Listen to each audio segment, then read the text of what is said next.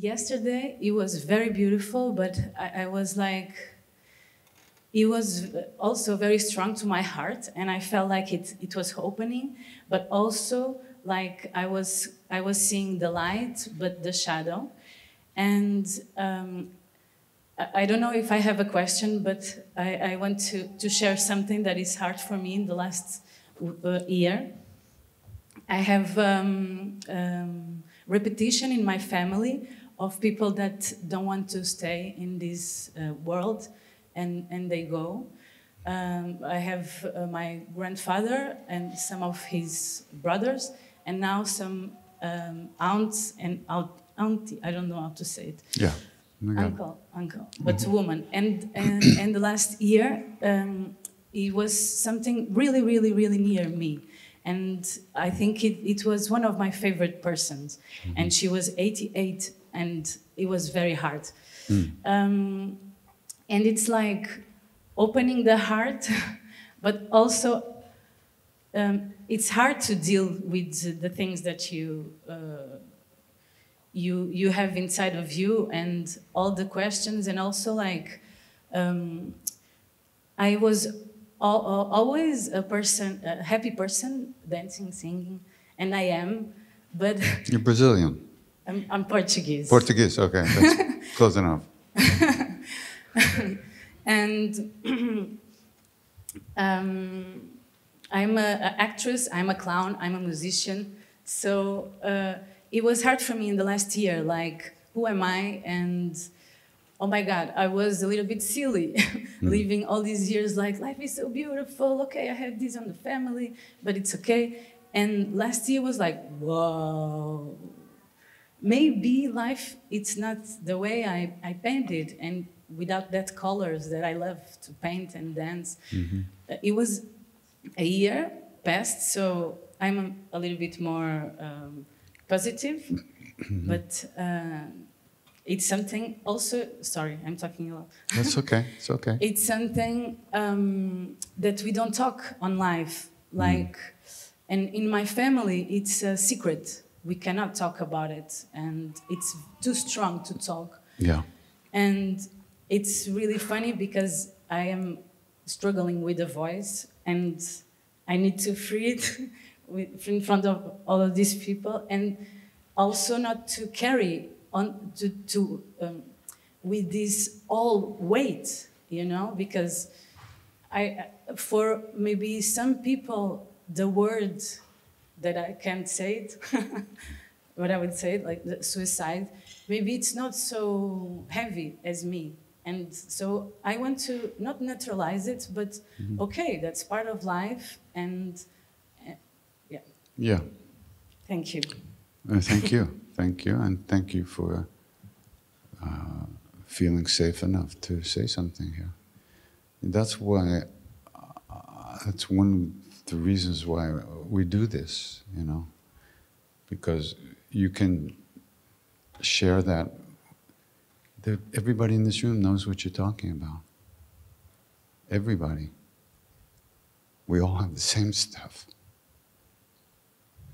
Maybe not as immediate as what you're feeling this moment, but there's not one person in this room who hasn't lost someone through one way or another. And there's not one person in this room who's not going to go one day. If we don't deal with it, if we don't find a way to live in a good way right now, day after day in this world, we're not doing what we should be doing. And we're not dealing with reality. Being happy all the time, that's okay, as long as it lasts. But if it's real happiness, it doesn't come and go.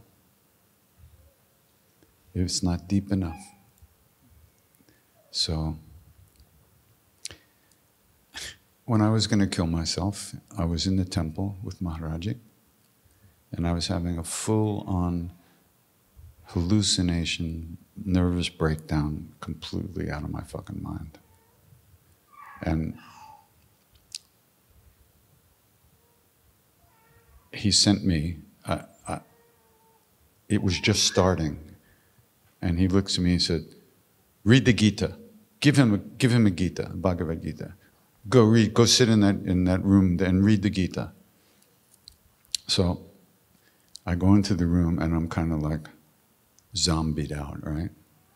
And I open the book and I read, the soul is not born, it doesn't die, you can't cut it, it doesn't get wet.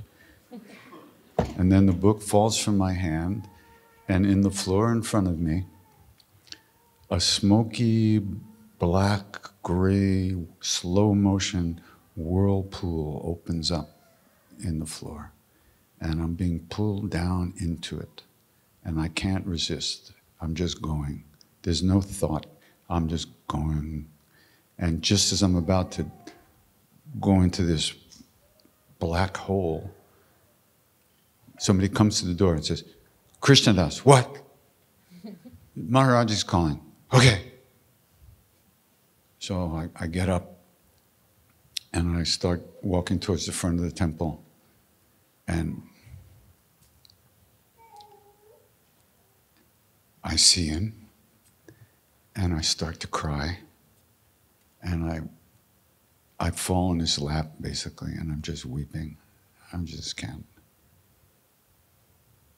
I totally fell apart.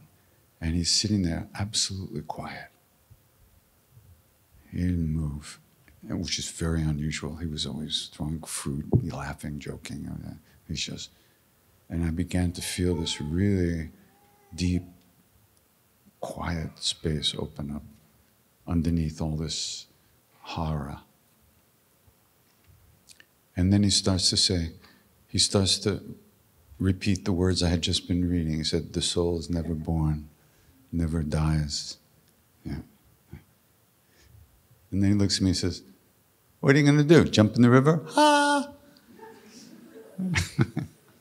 The river was 6 inches deep. But I figured if I got my head onto one of the rocks, maybe it would work, What are you going to do? Jump in the river? Ha ha! And he laughed. You can't kill yourself. Worldly people don't die. Only Jesus died the real death. What? He says, he never thought of himself. He said, this world is a flow of attachment. One replaces another. One attachment replaces another attachment. Someone dies and people cry and they don't eat, but after a couple of days they're laughing and drinking again. The flow of this world, samsara, is the flow of attachment. No attachment, no world. He was totally unafraid of whatever I was thinking I was going to do to myself. It didn't shake him. You know what I'm saying? He was like right there. What are you going to do? Jump in the river? Ha! You think that's going to do it?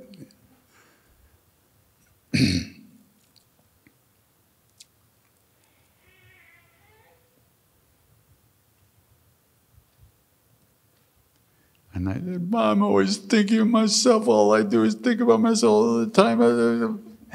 Attachment. He just wasn't buying any of my bullshit. But he wasn't judging me.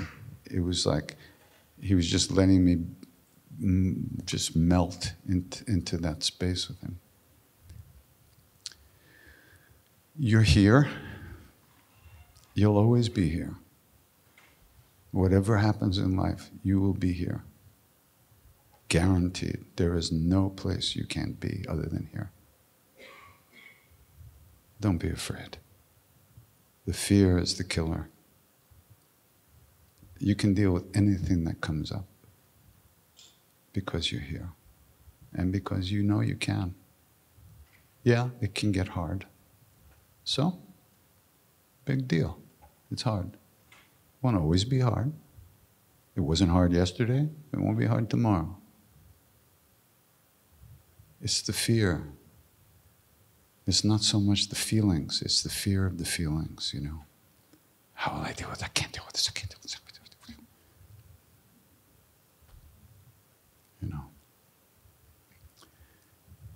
Fortunately or unfortunately, there's no place we can go.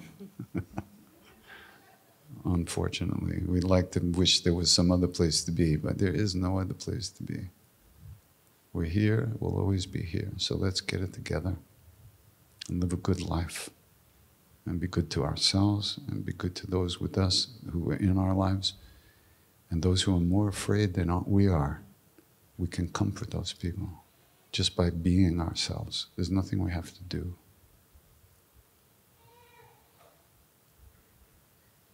Obrigado. De nada.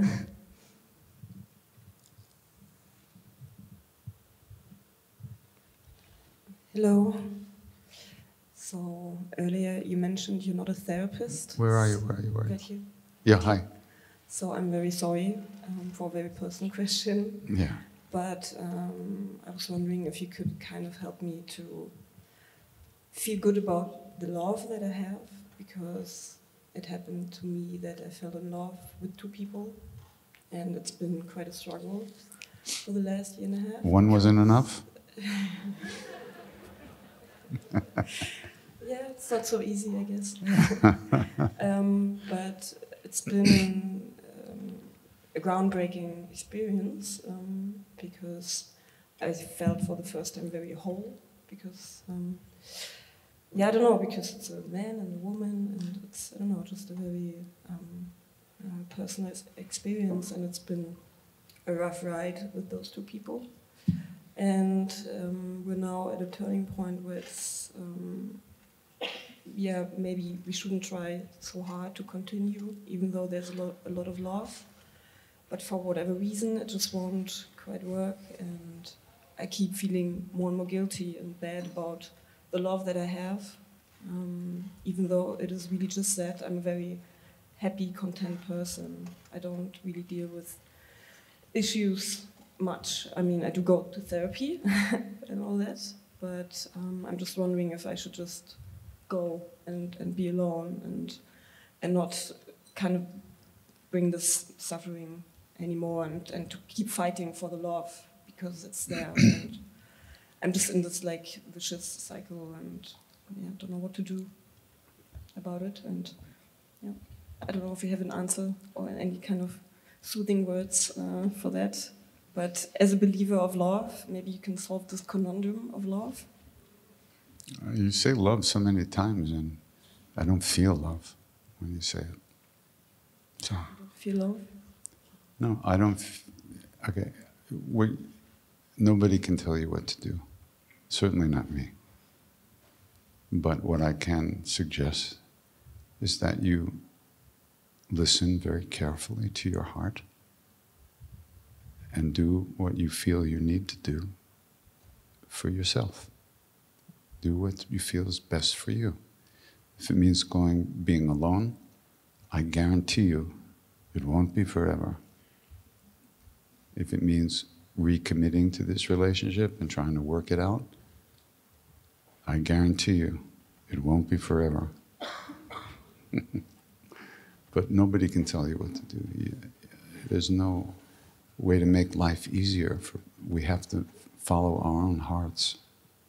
The whole spiritual path, as far as I'm concerned, is learning how to trust ourselves. And that's very, very, very hard to do. I feel that I do that, but I'm a very stubborn person. I care a lot for people. Yeah. But, yeah. Well, yeah. You live in your universe, and your universe works the way it works. So all I'm saying is that it's up to you to find out what you need to do to make your life work the way you want it to. Nobody can tell you what to do. At least I can't. And nobody could ever tell me what to do either. I wouldn't listen. So if somebody says sit down, I stand up. That's just the way I'm made. But I had to learn how to listen to my heart. When I started chanting with people, nobody was doing that way. But I knew I had to do that, so I started to do it. Nobody told me to do it. I had to listen to what I needed, what my heart needed. And that's what you have to do. Well, you don't have to. But it might be a good idea. So. I'm trying to find an option that doesn't suck at this point, but yeah. Everything sucks. It's called samsara.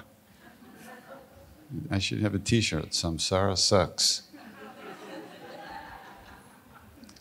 Everything sucks out there. The only thing that doesn't suck is who we really are, what really lives within us, our own true hearts. We are love. You don't get it from somebody. You're using it as business. You're talking about business. Relationships are business. Somebody looks at you a certain way, you feel good. Somebody looks at you another way, you feel bad. That's business. Do your business. Enjoy. And if you're not enjoying, don't do it. But it doesn't matter.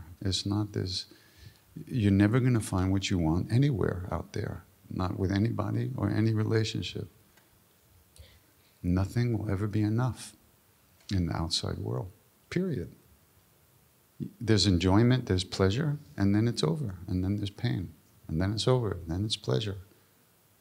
That's the way it works out there. It's only in here that there's truth, that there's real love, that there's peace. Peace. Peace of mind, peace of heart is really underrated. Everybody wants bliss. Fuck bliss. I want some peace. Really? Don't you want peace? Don't you want to be at rest, at ease? Then you have to find the place where it is. It's in you. When you stop grabbing that shit out there, and it's not that you can't participate in things. Of course you can. But if you need things to make you feel good, it's not going to happen. I mean, for 10 minutes, 15 minutes, a week, a year, God forbid it goes on for 5 years before you find out that somebody's screwing around with somebody else.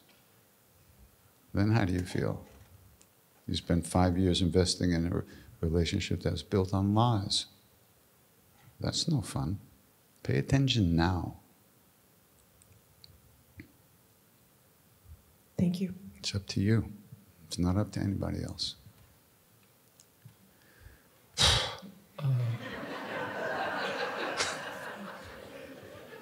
I was channeling some therapist in the astral world.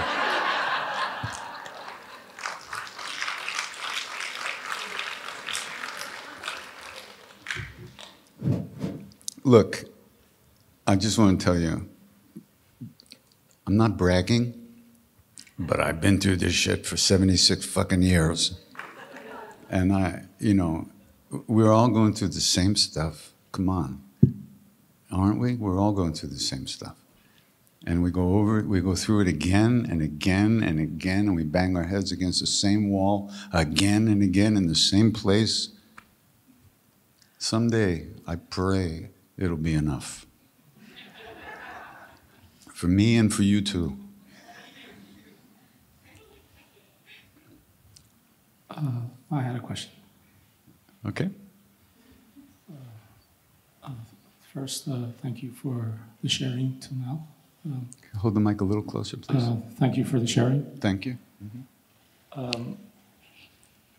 I was wondering, perhaps, like for Ram Dass, psychedelics played a role in his life journey. Sure.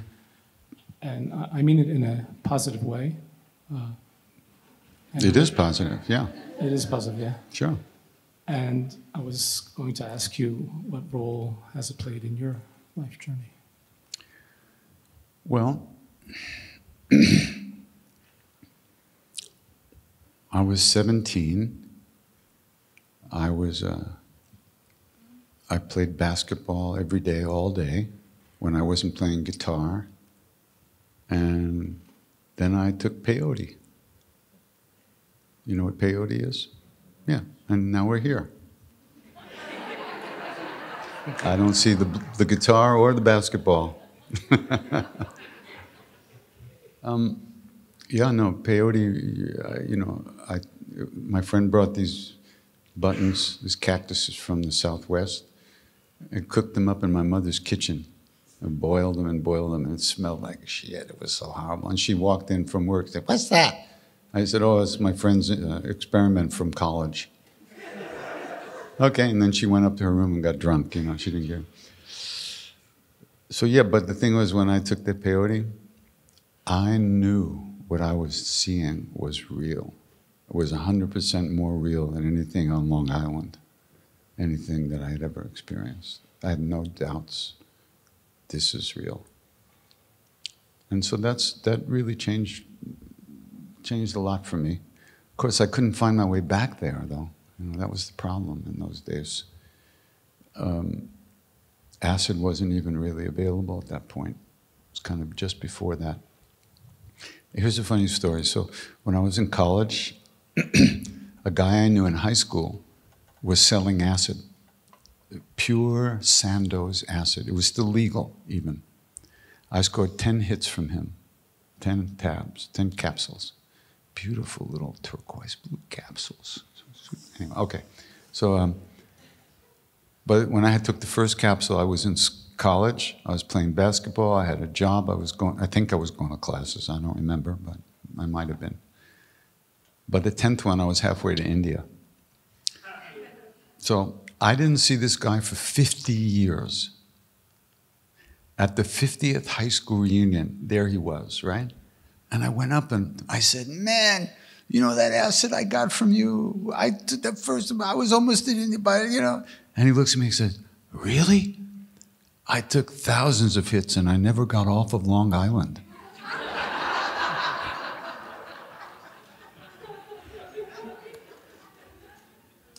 So, the chemical is one thing, but there's also karmas involved, right? When Ram Dass went to India the first time, the reason he went, he brought a bunch of acid with him, and the reason he went, he wanted to find out what it is, because it had changed his life, but nobody could tell him what it is. So he gave it to everybody who wanted it, you know, the taxi drivers, the kirtan, the rickshaw wallas, the sadhus, the chai wallas, everybody. Some people liked it, some people didn't. Then he's with Maharaji, and the first day he had this extraordinarily, you know, total life-changing experience, which you probably read about. But the second day he comes, and Maharaji says to him, "You have some medicine?" And he thought he meant aspirin or something like that. So he takes out some aspirin. "Nay, the yogi medicine." Yogi medicine? He must mean acid. So he had 4 hits with him of Owsley acid, the best acid there ever was. And he goes like this. Maharaji takes all 4 hits, throws them in his mouth, and they sat around all day and nothing happened. Nothing. There was no change at all in Maharaji. This was really big for Ram Dass. However, so when he came back to America, he would tell people this story. He told me the story. And he told everybody the story. Some people said, "Oh, come on, you know, he scammed you. He threw it over his shoulder or something. Nobody could take that much acid." He didn't believe that, but you know, there was this much doubt in his mind. So, fast forward for like 3 years, okay? I've been in India for about 1.5 years. Ram Dass shows up, and we're traveling around together. And we met Maharaji in Vrindavan at his temple. We're sitting in front of Maharaji. And it's a very sweet space. And Maharaji looks around us and he said, "When you were in India last time, did you give me medicine?" Ram Dass said, "Yes." "Oh. Did I take it?" "I think so." "Oh. Got any more?" "Yes." give it to me. So I'm sitting right next to Ramdas, so, okay, this is not secondhand. So Ramdas goes like this, and here's what Maharaji did. He took one pill and he goes,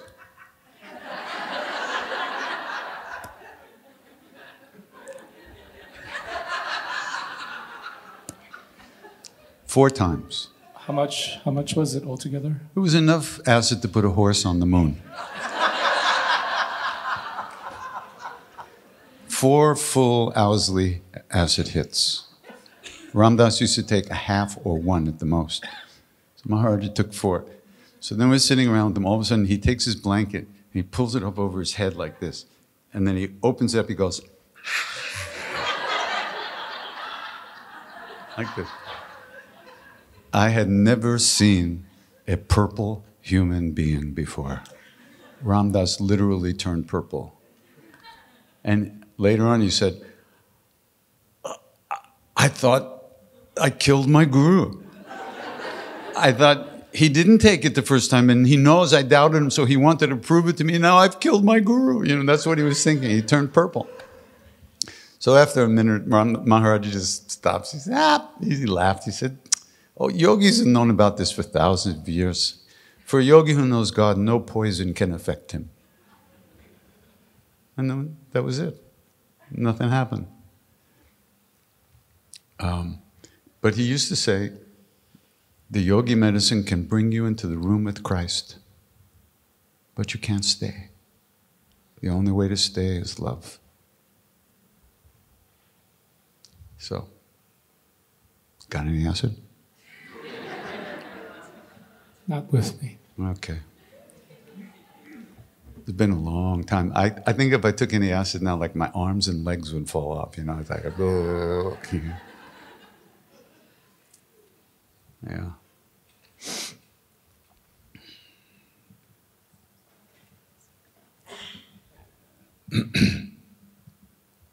Hello. Hi. I wanted to know how and when did you develop the longing for a guru or Maharaji?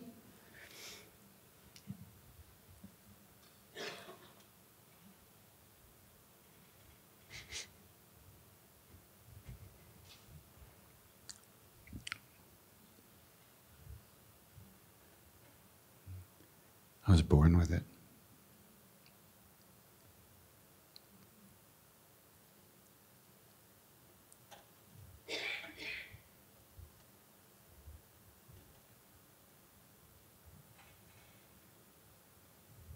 I didn't know what it was, what it is. But nothing in my life made sense to me. Certainly not my family. Nothing, you know. I was a happy kid, mostly, up until I got to be a teenager. Then, of course, being depressed was happy. But, you know, there was always something not there, missing in everything. And it was when I walked in that room where Ramdas was sitting that that thing showed up.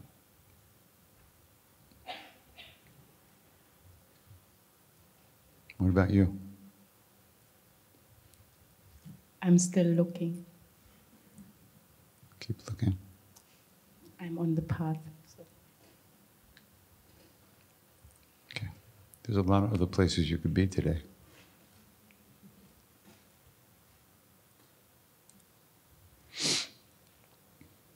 Belonging is a bitch. On one hand, it absolutely ruins your life. On the other hand, it saves your life. Because nothing is enough. You have this longing to touch this place, to live in this, for it to be right. And nothing can make it right.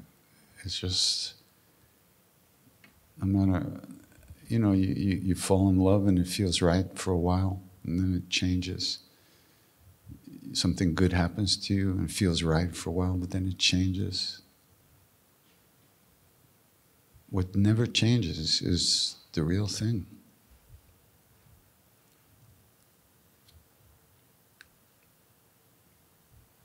It's always just here.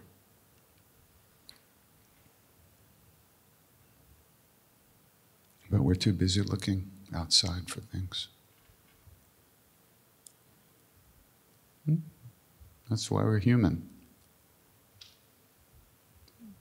So it's a good place to start or continue.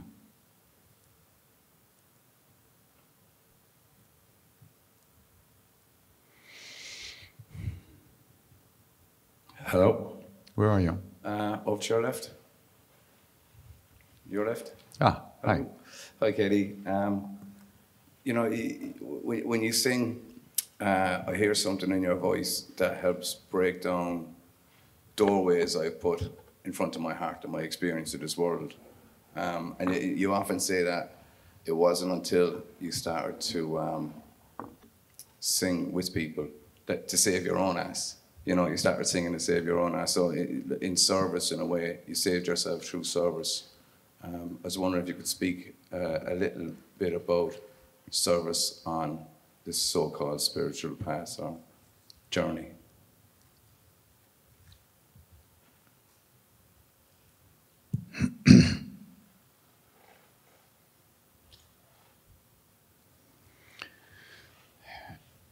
We used to ask Maharaji, how do we find God?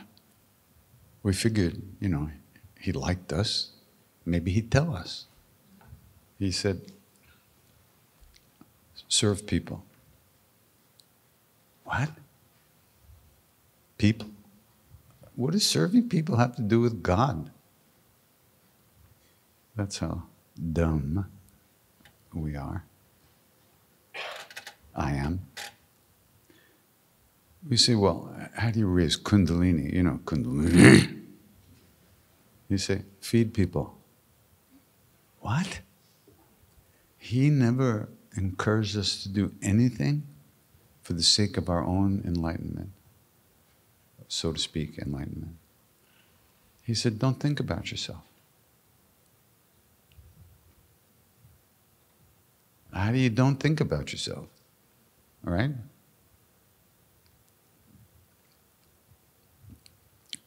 Love everyone, serve everyone, remember God. That's what he used to say.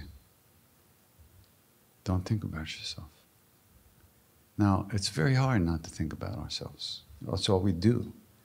We wake up in the morning, we start writing, producing, and acting in the movie of me. Hello, where am I going? What am I doing? Do they like me? They don't like me. What should I wear? Is my hair okay? Am I too big, too fat, too small, too short? What am I doing? And then we write reviews, which we read and get more depressed. And the movie doesn't stop. We don't stop writing the movie of me. So it's only through some practice. When we're chanting, when we let go and come back, that's a huge thing. Every single time we come back, that's a big thing. Really big thing. Because otherwise, we don't come back. You get born, graduate from high school, you drink some beer, and you die. And you're not here for a minute. But when we chant or do a practice and we come back, we notice we're gone, we've just come back. We're here for a second before we're gone again. So it's through the practices that move us more deeply into our self, our true self, our soul, our hearts, that the constant thinking about ourselves, thinking about the world in terms of how it affects me, how am I, that just, you can't shoot it dead, you know, you just have to keep letting go. It's training, mind training, so to speak. And it happens gradually. And the weirdest thing starts to happen. You start caring about other people. Yeah. What a horrible thing. You know, and then somebody lays some shit on you, and instead of getting angry, you kind of look at the person and go, whoa, that's an unhappy motherfucker. And you don't take it personally. And that's not thinking about yourself. But it's you can't stop it. You have to move more deeply, and then they go by themselves, the thoughts. And then the service becomes natural. We don't want to be the Salvation Army. It's horrible. They wear these weird uniforms. It's terrible, you know.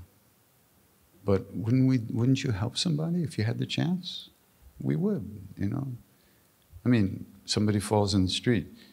You can help them get up. You don't have to marry them, you know, or take them home with you. But you can help them get up. That's enough. But there's a lot of things that we're afraid of. You know, Bernie Glassman, who's a great Zen master, he took his robes off and started wearing Hawaiian shirts and a beret and all those suspenders, weird stuff. Because he saw that no matter what kind of experience he and others had, they always came back. You always came back to this. And he began to understand that it was our fear that shut us down again and again and again. And so he would go, he created the Zen peacemakers, and they go everywhere. There's some problems and, you know, cultural problems and violence, and try to get the sides. They go to the places that bring fear. Like he would take people into the streets on homeless retreats in New York. And no money, no credit card. You want to read the paper, you pull it out of the garbage, you know. And you sleep in the park, you eat in a soup kitchen. These are, you know, for businessmen and people, you know, to go out and do this, it's scary. But it's that fear that keeps us in that endless cycle about thinking about ourselves, protecting ourselves, feeding ourselves, all in very ultimately unsatisfying ways. That's the problem. If it was satisfying, no problem. But it isn't. And that's the problem, or rather the situation.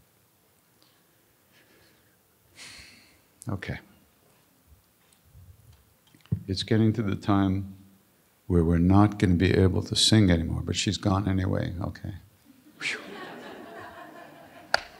Free at last. But we'll see. Yeah, hi.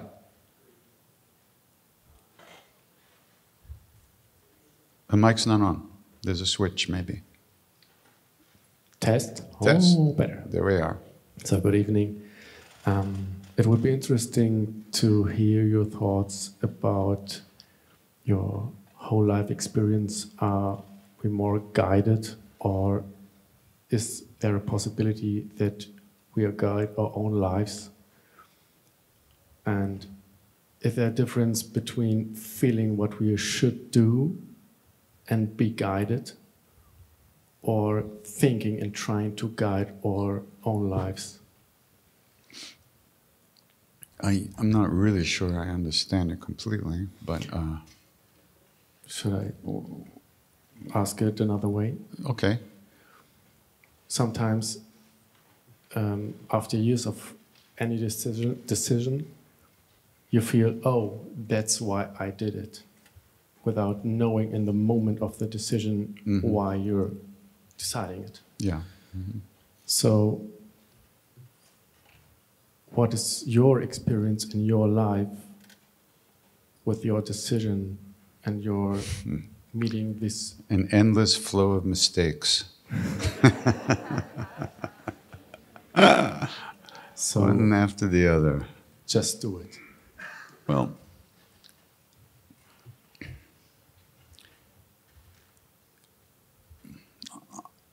yes, one hand, just do it. On the other hand, you know, if you're imprisoned by habitual tendencies and bad habits, or just doing it isn't going to be necessarily very good. So there has to be some self-awareness, some quieting down and trying to figure out what you really want. Mm-hmm. And mostly you find out what you want by getting what you don't want. It just works that way. So you have to live. That's the deal. Mm-hmm. And the more you live 100%, the more you find out what you want and what you don't want. If you hold back and never... One time I was in the jungle in India with a yogi who was 163 years old at the time. He died a couple of years ago. He was 180 something. So I was sitting with him one day, and he looked at me and he made a face. And he said to me, "You have to develop willpower." In Hindi, willpower is Icha Shakti. Icha is desire, Shakti is the power to realize your desires, to get your desire. And then I made a face, like, "What do you need that for?" And then he made a face, because he saw my face. And so then he did something inside of me. He showed me what he saw in me, inside me. And then I made a face. And I was horrified what I saw. I wasn't doing anything. I wasn't going after, I was hardly living. I was floating. I wasn't going after things I wanted even. And there was a lot of reasons. Fear of being judged, fear of failure, what will people say, blah, blah, blah, blah. You know, all this stuff that we have. And it was really powerful moment for me. And in some ways it led to, you know, singing with people eventually. Because I saw, there's just life. There's not spiritual life and worldly life. I got one life. If I don't live it, what am I doing? And I saw that the willpower, you know, if I don't go after the things I want in my daily life, the willpower in this, with spiritual life needs more willpower even. More energy, more insight, and more directed attention. And it's not easy. And if I wasn't doing it here, that wasn't going to happen anywhere, right? So it was a really big moment. Another time he looked at me, and he goes, this is back in the 80s, right? I was doing nothing. He looks at me and goes, you're going to be famous. So I looked up at him and I said, and rich. And he laughed. He laughed and he came up, eye to eye, nose to nose. He says, famous. Hey, I took my shot. You know, if he could make me famous, he could make me rich. So, okay. How's our minds? Empty at this point. No, there's a thought. Yeah, okay. Who's got the mic? Where's the mic? Here's one. Okay. One mind. Oh, 2 mics. Okay, good. Hi. Yeah. Hi, thank you for coming. I'm happy to be here too. Good. So it's a semi-personal question. Are you a semi-person? Yes. Okay. Then Half ask of the me. question. Yeah, okay. So the last years sometimes have been rough, but opening. Mm-hmm. And I think your music played a big part for the opening. And so I found my way to Maharaji somehow through you, I guess. I don't know. That's just what I'm thinking now. But and then I had a dream about a year ago where Maharaji was there and he said, "Stop following me. don't annoy me like that, you know." That sounds like him. And I thought, okay, maybe I just have to just try to think about what does it mean and stuff like that. And then I heard you talking about that when guys like him actually appear in a dream, it's them. It's not just something. Yeah, that's what it's not something I personally know, but I've heard many times that we cannot create the form of a real saint or yogi with our minds. That if we dream of them or even think of them, they are coming to see us. It's their presence. Mm. Yeah, that's what I've heard. Yeah. Yeah. And so He used to say, "Go away, Jiao is my mantra." Yeah. So you're pretty close right there. yeah, I went away for some, but then I said no. Yeah. Well, we used to go too. We would go outside the temple, turn around and walk back, and he would let us. He never said, "Go away again." He just said, as long as you went away once, you could come back. He didn't say, "Go away for 10 years." He just said, "Go away." We came back. Okay. That took a little while to learn, but we got it. Yeah. Cool. Thank you. You're welcome. Yeah. He was so funny. One time, one of his devotees brought a friend of his who had another guru. And they come, they're sitting in front of Maharaji. Maharaji looks at the guy and said, "Why did you come here? At your guru's place, there's kirtan, bhajan, everything's going on. Here, it's just ao, cow, jiao. Come, eat, go." That's what it was like. Come, eat, go. People would come like from long distances. "You come, now go." He didn't need us to be there. He didn't need you to be there to help you to do what had to be done. He didn't need to be told anything. You didn't have to. It was maybe our lack of faith that made us tell him things. That we, "Baba, can you help me?" Yeah, Jiao, you know.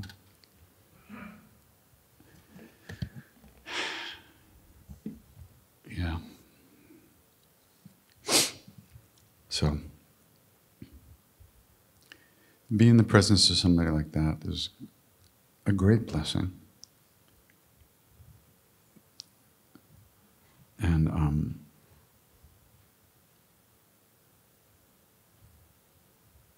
but now it's over 50 years since he left the body. I'm closer to him now than I was when I was holding his foot. How does that work? So don't think that you need to look for something or someone outside of yourself. Because the real guru is not outside of you. And the real guru is always with you. But we have to learn how to pay attention. That's all. And that's all. And it ain't easy. I'm not saying it's easy. But it's easier than running through the jungle when it's 45 degrees out, believe me. So there was some other mind over there? Here. Where? I have. Oh, hi. I would like to thank you for sharing these stories about Maharaji and your time in India. And when I listen to these stories of you, I experience or I feel, is it that they freed you as to be in the presence of this love?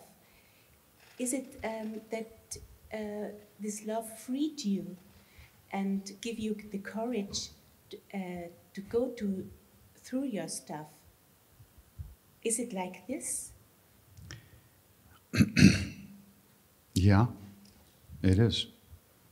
Because I struggle often to have courage to go through, to go my way. Mm-hmm.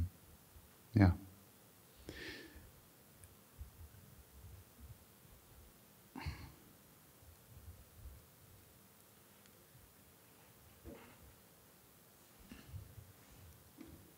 And I would like to thank you because I'm very lucky to find you on YouTube. That's where I am. I'm not really here. I'm on YouTube. I don't know much about this whole thing, but it gives me a good feeling and I come at ease. Thank you. That's very nice to hear. Thank you so much. Thank you. Yeah.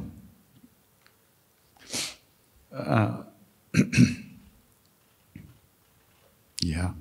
You know, one time I was sitting with Maharaji in an apartment in Mumbai, and he was sitting on the bed, then he'd lie down, he'd sit up, he'd this way, that way, that. And I was just sitting on the floor doing my spiritual practice, which was basically just this.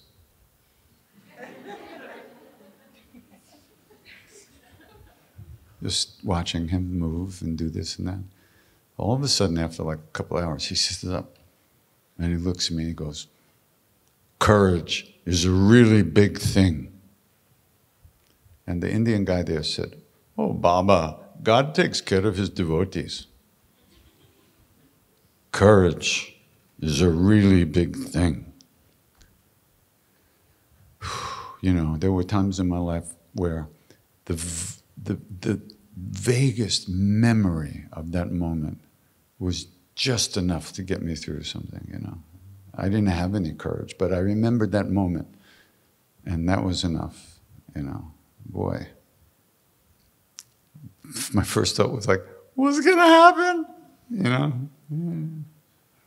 It happened. Sometimes you just have to, you know, sometimes you just have to do it.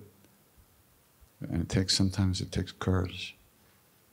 Something's not working, you're stuck in something, you don't know what you'll do if this is over or what you're going to do next, but it ain't working. Sometimes you just have the courage to do it. So, courage is a really big thing.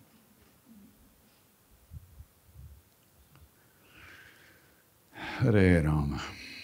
Yeah, there's the mind, I know, over there. Yeah, now I have it. Thanks for being here. It's very nice listening to you, and I'm very happy that we talked so long. Tell that to that lady, will you please? I will do it in German later. Okay, thank you. What is the purpose of life?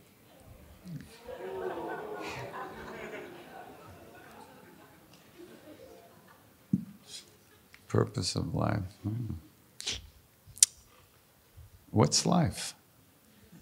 Can you describe that to me? I'd like to know what that is first. Okay, if I'm born, maybe I will die one day, and in between... Most likely. Yeah. I do something. Yeah. So that's what I would call life. Yeah. I have no idea what the purpose of life is. I have no idea what my purpose is in life, but I don't know in a grander scheme of why we're here, what we're doing, or anything like that. I don't know how we got here. I don't know where we're going. You better ask somebody else. Thank you. You're welcome. Oh, another hand went up out of the blue back there. Yeah.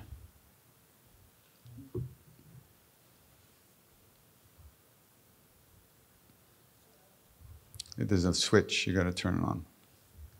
Hi, hello. Hello. It's a gift to be here today, thank you. I'm Hindustani log खूब पागल है.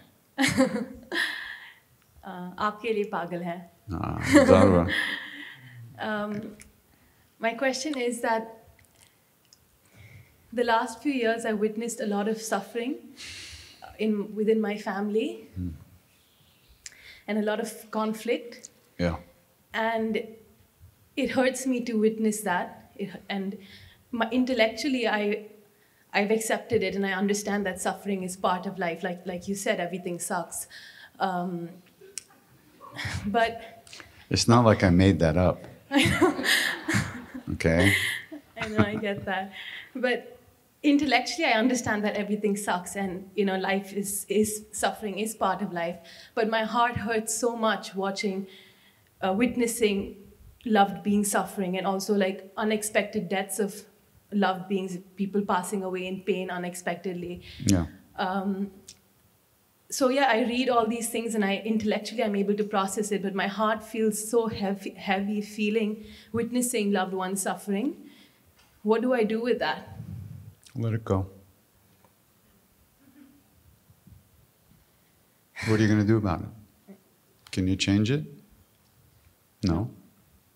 The only thing you can change is your own attitude. You can see the suffering. You can wish it wasn't there, but it's there. And you can see that first of all, the pandemic times brings everybody was eaten alive by their own minds. Right. Mostly people had, for me, I hate to say it, I was happy as a pig in shit. I was home, every Thursday night I got online, I was still wearing my pajamas. I was so happy. But I know a lot of people suffered a lot and created a lot of suffering for everybody in their lives. And that's unfortunate. What are you going to do? If you let it eat you alive, what good is it? You have to be stronger. You have to be stronger. You can feel what you feel, but you can't let it destroy you. You can't. That's not fair to yourself. You can feel for those people. You can see what they're doing. You can love them. Loving someone also means letting them be who they are. Not who you would like them to be. Not who you would wish them to be. But you can't change people like that. But if you love them, maybe somehow it creates a little space for them to let go of some stuff, but maybe not. What can you do? The best thing you can do for them is to be in the best place you can be. Nothing else is possible, really. Right? I mean, what can you do? It's hard. And a lot of Indian people, and people I know, you know, the families in India, whoa, it's intense, you know. In many good ways too. Like one time I was sitting with Siddhima in the back of the temple, and all the grandchildren of of my Indian parents, they all came in the family. The oldest grandchild was getting married, so all the cousins came, and they were sitting back there. They came to the temple to see Ma because they all knew each other from in the mountains. And I was sitting back there watching these kids. There was so much love among these kids. I was just sitting there. And she looked at me and she laughed and she said, "You see, Krishnadas? You see what you missed by being born in America." So, you know, there's wonderful positive things about Indian families, and then of course, there's a lot of unhappiness too. It's part of the show. What are you going to do? What are you going to do? You can pray for them, you can beg, you know, you can wish everything, you can do practice for them, you can do pujas for them, you do everything, but you can't change them.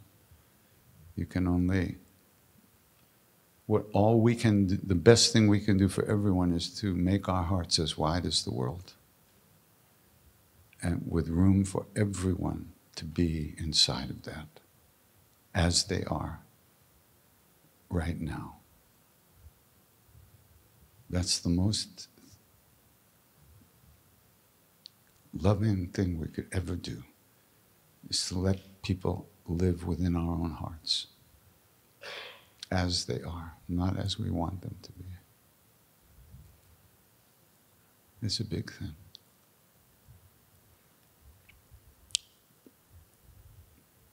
Thank you. Yeah. I think we've exhausted. Oh. Yeah, no problem. Hi. Hey, I have a question. What do you know, or what do you think? Have Jesus Christ ever been in India? I have read about it. I think he's still there, actually. He just took a temporary birth in that other country. I think he's Indian, basically. You know, there was a great yogi named Shiva Bala Yogi, who I had met a few times. Shiva Bala Yogi. He was really big time, beautiful Baba. And he was in California. He came to America. And someone said to him something about Jesus dying for our sins. He said, "That's a bunch of shit. That stuff was written afterwards, later, you know. He didn't die for your sins. He was a yogi. Nobody can touch a yogi unless he wants to go. He did what he did. It had nothing to do with dying for anybody's sins." It was really interesting. And then they said, will he reincarnate? Of course. He's already reincarnated 100 times. He said, but he's not going to come back like that. If he comes back like that, the same assholes who tried to kill him the first time will do it again. So. Hare Rama. How are we doing, okay? Can we call it a night? We okay? No? Anybody? Come on, somebody raise their hand. You'll get shot by these other people who want to go pee. Okay, we really don't have time to sing now because it's almost 11. Thank you for coming and being here and opening up and talking. And, you know, we're all sitting in the same stuff and we all have the same issues, the same stuff. Everywhere I go, I tell you, we do this in every country and every city. It's amazing. Everybody asks the same questions. We have the same stuff. We're in the humans. We're all in the same thing. And someday we'll be helping each other more than we are these days, I hope. Okay? Namaste.